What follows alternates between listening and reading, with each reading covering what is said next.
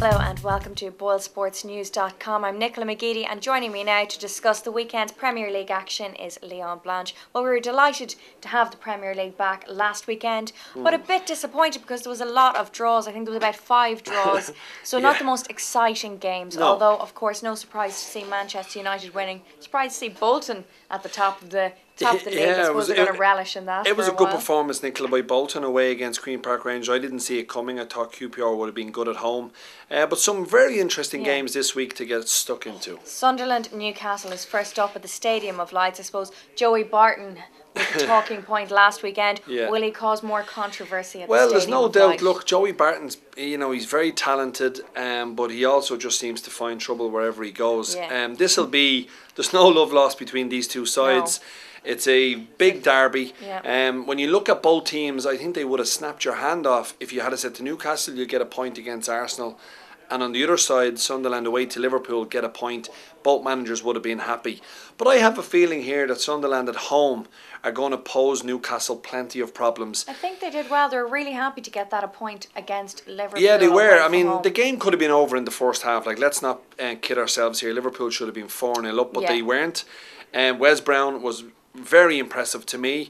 I think John O'Shea will come back into the reckoning. Will he get his game? It's a big choice for Steve Bruce. But at 11-10 for the home win, I know it's a derby, so it is tricky to see how it's going to go. 9-4 to draw, 13-5 Newcastle. But I just like Sunderland. I think they can beat Newcastle, and that'll be a great start for Steve Bruce, who was under pressure after the way they finished last year. 4 points out of a possible 6, getting a point away at Anfield and beating your arch rivals Newcastle. Perfect start for the Black Cats. Okay, well, Liverpool failed to impress at home this weekend. They have an even tougher encounter. They're on the road. They're against Arsenal. Although Arsenal will be feeling very deflated now, losing their star player to Barcelona. It's going to be interesting to see how they play now this weekend. This is a big month for Arsene Wenger. Liverpool, as I said previously, they played very well the first half. I think they'll have no fear. You can expect the Arsenal side to be without the likes of, we know Fabregas is gone, Wilshere is injured, Song will be suspended, as will Gervinho. Probably Nasri won't play because he could be gone to Man City by then. So this is a great time to play Arsenal. 9-4 Liverpool. It's a big price. It really is a big price. They haven't beaten Arsenal too many times away from home, but I think Andy Carroll looks fit. Suarez is a little bit tired after his heroics during the summer. He'll start. I was very impressed with Stuart Downing, as I was with Charlie Adam. I think Liverpool here at 9-4. I wouldn't be backing Arsenal at 5-4. Maybe the draw at 11-5 for some people out there who think Liverpool will be happy with a point. I think they can actually go and get all 3. And that's not because I'm a Liverpool fan. I just think Arsenal have got severe problems. They had all the possession against Newcastle, but they only mustered 2 shots on goal. Goals are going to be a problem for Arsenal this year. And Chelsea will want to put points on the table after last weekend's disappointing draw. They're playing West Brom. Manchester United disposes them pretty easily. Surely Chelsea will do the same. Well, I don't know about Man United disposing of West Brom pretty easily. West Brom are a good side at the Hawthorns. On their travels, they have problems. Chelsea were unlucky not to beat Stoke in my mind. They should have had at least 1 penalty.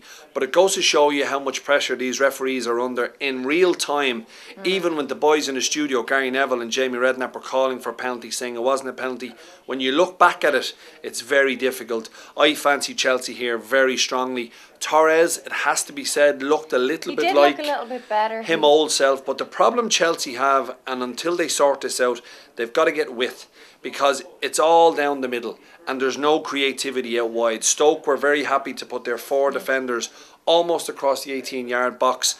I think Chelsea will win here, and they'll be looking for a good home performance for their new manager.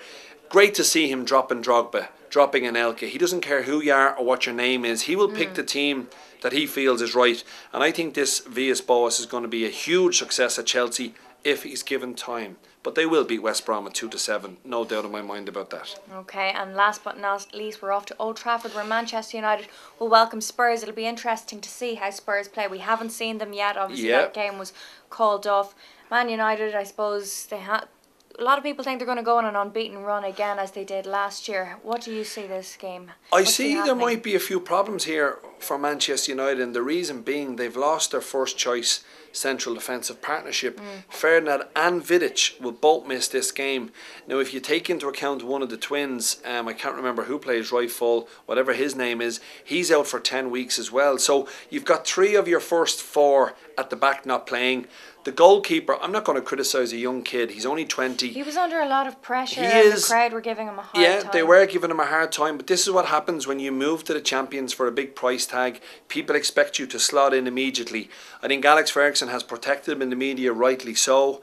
I can see Manchester United, they have a great record against Spurs. It's almost like you write it down as 3 points. I think United have problems at the back, whereas they're very strong going forward. I think Ashley Young has been a brilliant signing. Him and Nani on both wings. Rooney and probably Berbatov starting up front.